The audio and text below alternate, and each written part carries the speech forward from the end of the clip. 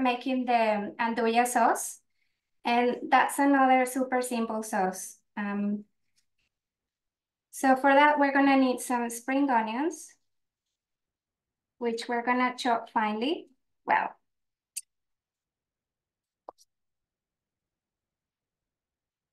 so it doesn't have to be like, as long as it's like slightly fine, it doesn't matter so much how you chop.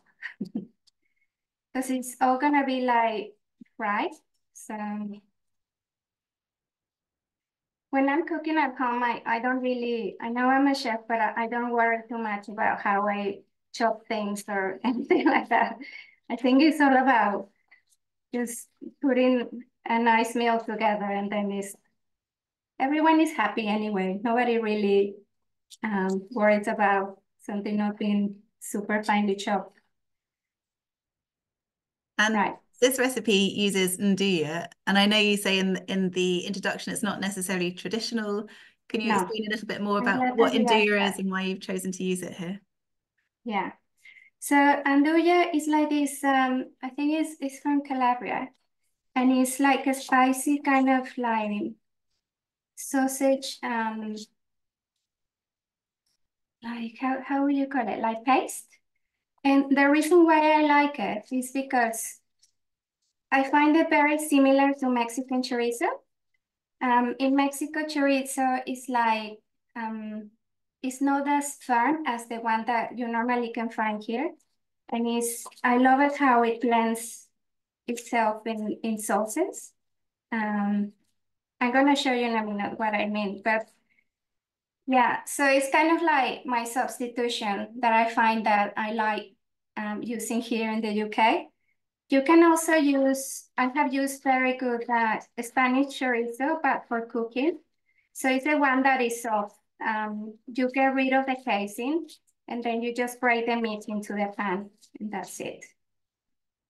Another thing I really like about this sauce, I mean, you don't need a lot of ingredients. I'm gonna use some of this lovely grated tomato pulp, which is like my simple way to do like a recaudo. In Mexico, we use a lot of recaudo for sauces. A recaudo is a mix of tomatoes, onion, and garlic, and it's blended. So this is like my quick version of recaudo. And also it's great in the summer because once you have the super ripe tomatoes in the kitchen, this is a great way to use them. Let's add some, we're gonna add some oil into the pan. And Susie, you said they were grated. Did you literally just grate them against the box grater? Yeah. Yeah, because they are so ripe that that's the best way to use them.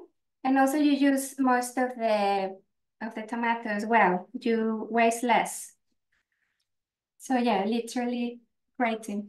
Susie, we're also using olive oil here. What oil would you use in Mexico? In Mexico, the most used one is canola oil. But I use rapeseed oil here as well. So it's the same really. I guess I like using olive oil for like flavor. But I mean, yeah, it doesn't really matter. So we are gonna add all of the spring onions here. There you go. You can hear that sizzle. Yeah, I love that. And also the smell of spring onions. That's another thing that I love using in my cooking a lot. Sometimes I prefer using spring onions than normal onions, especially during this season, because I feel like they just they add a different flavor to the sauces.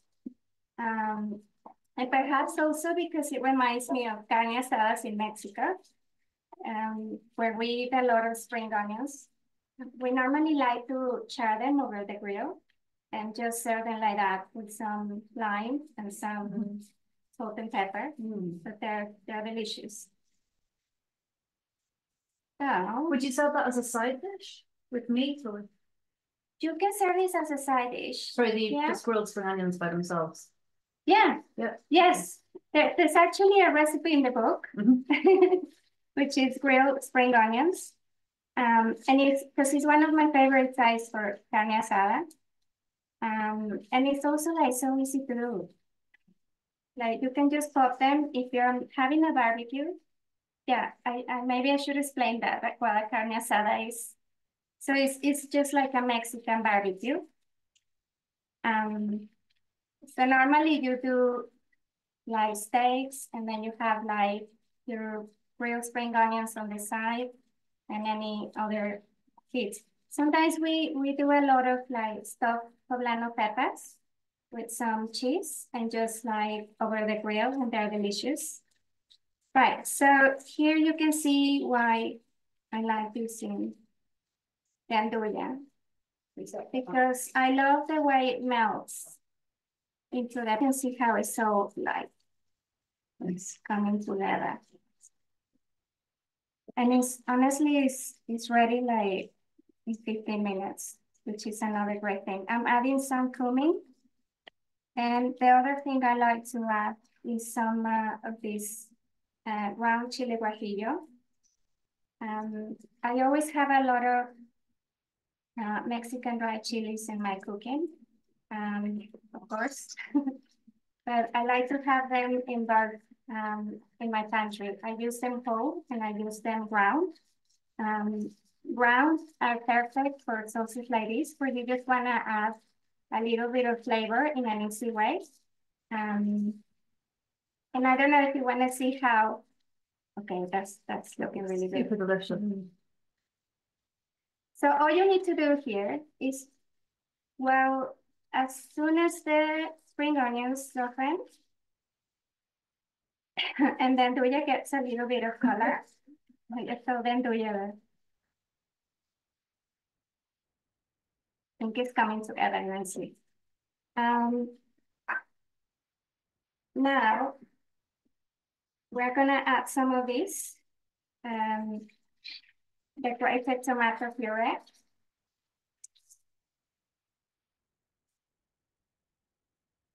And here, you can also add some stock, or I just use water because I find that the sauce is quite rich already, so there's no need to add more stock.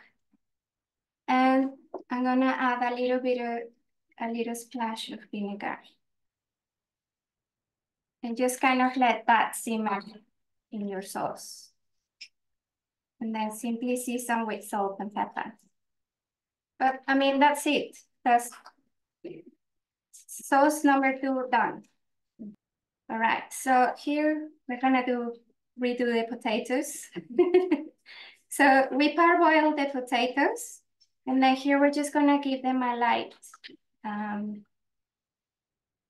just gonna pan fry them. And this is gonna go with the nduja sauce.